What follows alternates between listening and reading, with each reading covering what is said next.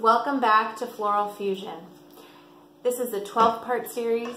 Each month we're going to talk about the art of floral design and fuse it with a trend in the design industry. Last month we spoke about the Pantone color of the year, which is classic blue. This month in February we are going to talk about Art Deco. So this is probably something you guys have been seeing a lot in interiors. Sweeping curves, beautiful rich tones and colors. And there's a new modern take on Art Deco, which we're going to call Neo Deco. So today I'm going to teach you how to make a floral arrangement in a beautiful glass vase that is inspired by the design trend Neo Deco. Are you guys ready? Let's do it. This is a beautiful blue vase. It's very kind of Neo Deco. It has these beautiful lines. I love the richness, the boldness of the tone. I'm actually going to take floral tape, which is just a thin clear tape, and I'm going to create a grid on the top of the vase. And what that's going to do is it's going to help the flowers stay in the vase. It creates sort of a foundation for them, so once you kind of place them inside, it's going to keep them together, so you don't have flowers flopping all over the place. I'm sure some of you have experienced that when you put floral arrangements together. So let's start with the grid. I'm going to take a small pair of scissors. I'm going to have those handy, and I'm just going to create a grid. I'm going to keep the scissors in your hands. There's the first line, the second line, and then one down the middle. Now remember, always dry off the vase before you start taping the grid. If it's too wet, this tape is not going to stick. So,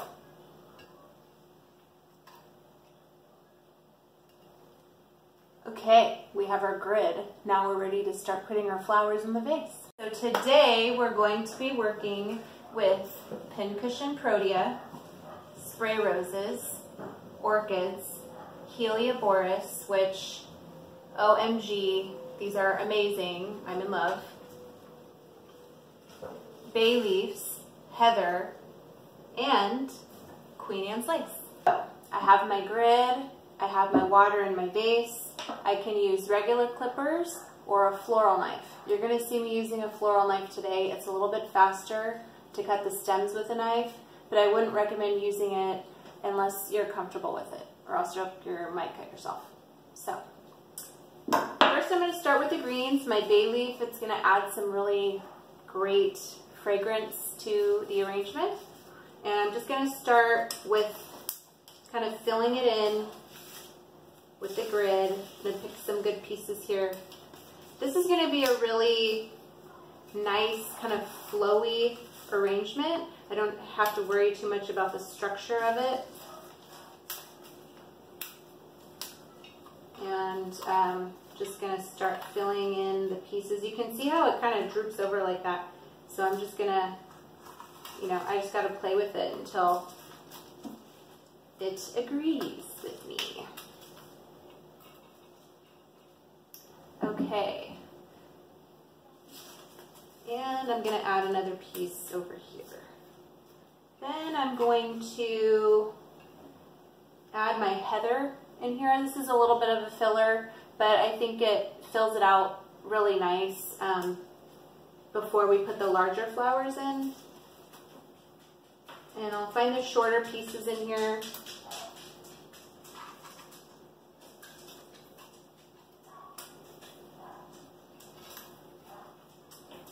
Really just creating some nice shape. So as you can see, it's starting to come together pretty nice. Now I'm going to add some of my focal flowers to this. So the Helioboris I absolutely love. It totally has that modern slash classic feel, which is perfect for Neo Deco. So this is actually great to just kind of add to, like you can add it at an angle, but it's great to just add towards the edges of the bouquet because you're really going to create that nice linear form. And it's going to add some really nice dimension. And so now it's starting to look really asymmetrical and beautiful.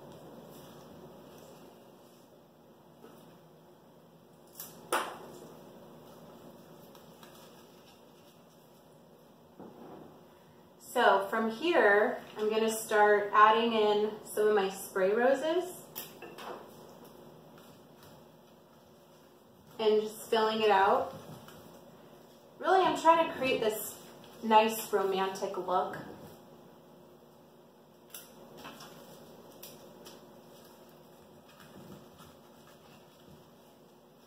Just filling in the gaps. And notice how I'm placing the flowers in at an angle in some places, because that's really going to help create the shape of the bouquet. Don't worry about being so structured with everything. Just have, the most important thing is you just have fun with it. So here I'm going to go a little bit shorter in the middle because I really want that length. So we have our heather in there. I'm going to start adding in some of these larger pincushion proteas. These are awesome. Totally modern, fun. I'm going to add a nice little pop of color in there. So these I'm going to add towards the center.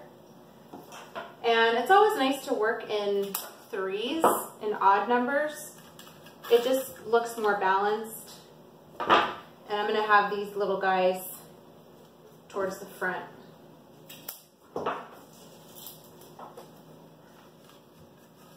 And again, that grid is really holding everything into place for me. Super happy about that. Then I'm going to add some orchids in here. And this orange, this bright orange color is going to help everything kind of tie in together, all the different colors.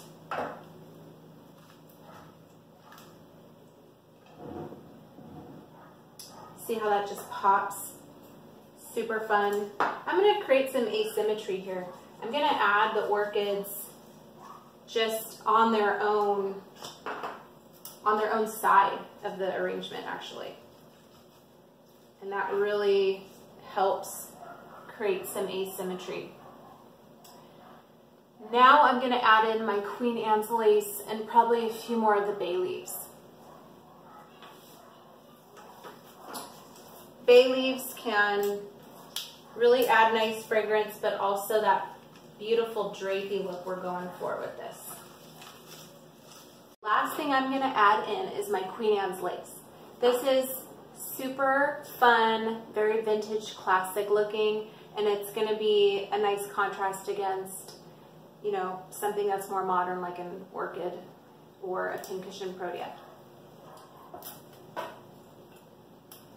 So I'm just going to find some nice little places in the arrangement to put these in.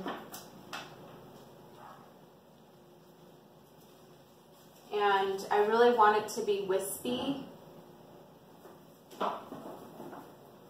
That modern versus vintage look and feel is what we're going for.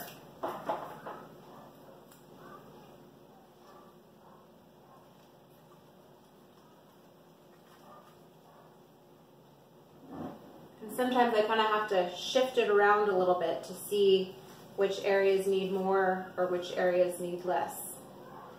And it looks like I need just a few more stems.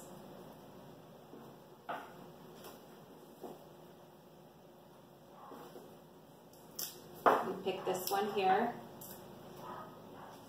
And we're just going to add this one over on this side. Maybe I want one more in the front.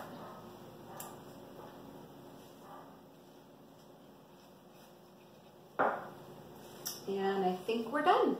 We are done with our arrangement. This is what it looks like from the front. You can see that it's very asymmetrical. Modern meets classic, Neo Deco. I really hope this inspires you to make your own beautiful Neo Deco or any other type of floral arrangement you want at home.